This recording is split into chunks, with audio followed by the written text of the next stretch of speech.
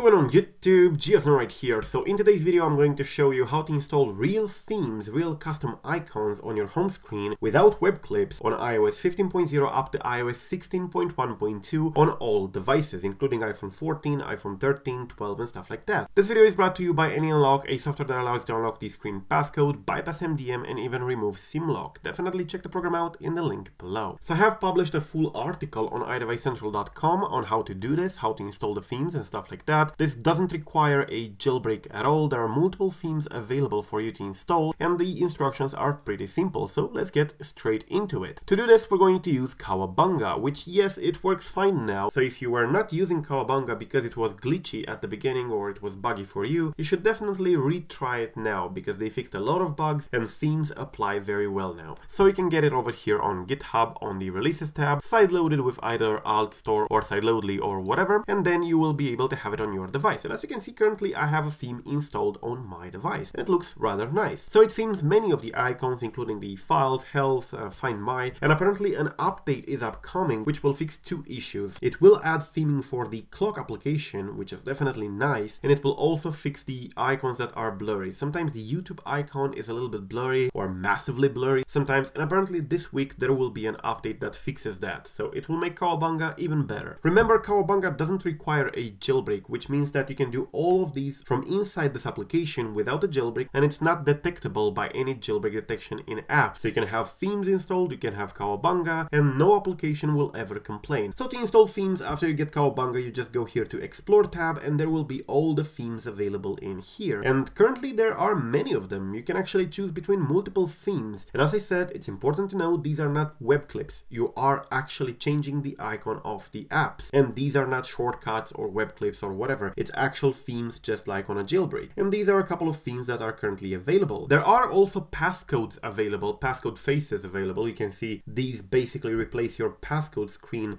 with these over here instead of the numbers. And there are multiple ones in here as well. You can customize those as well if you want to. And there are also locks available over here. So yeah, various icons for the lock and stuff like that. Troll faces, Apple event, whatever. But I'm gonna go with icons. And I'm gonna install another theme over here. Let me check out one that I like. Let's go with this one, Felicity Pro over here. All of the themes in here are completely free, so that's actually great. You don't have to pay for Cowabunga, you don't have to pay for themes. So I'm gonna go over here, and as you can see, I have all of them installed over here. And Felicity Pro is this one over here. I'm gonna select it and then apply theme. And that's about it. It will apply it and respring. If you go ahead in here, you can see that now I have the icons from the Felicity Pro. And as you can see here on YouTube, that's the issue I was talking about with the icon being a bit blurry. That will be fixed in an upcoming update, and the clock icon will also get themed in the upcoming update. But as you can see over here, the theme does apply and all the blurriness will be fixed in the next update. And these are proper applications. If you click on an application, it will actually open the application. It's not a web clip. So that's how you do it. That's how you install themes on iOS 16. That's how you install themes on iOS 15. It may not be perfect at the moment, but it's a very good replacement, and the next update will make it even better. Thank you for watching. I am Geosno.